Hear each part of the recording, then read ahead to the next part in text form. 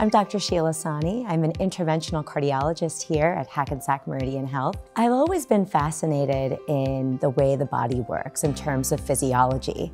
But when I learned about the heart as an organ system, the way that it's a pump, it's a muscle, it's an electrical system, I was sold. I absolutely fell in love. As a physician, my personal care philosophy for patients is cura personalis, which means caring for the whole person. Basically, as a physician, when you see a patient and they have a scientific diagnosis, you have to look beyond the diagnosis and treat to the unique needs of the patient. Interventional cardiology has made tremendous advances in terms of being able to treat patients that have had valvular heart conditions that normally were treated with surgery, but now we can treat those patients percutaneously, which means use a large catheter and we don't have to cut open the chest.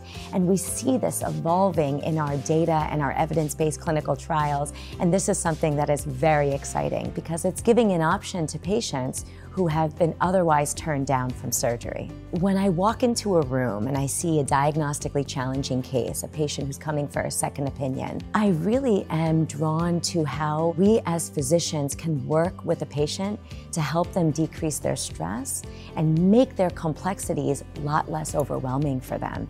That's something that really hits home with me as a doctor.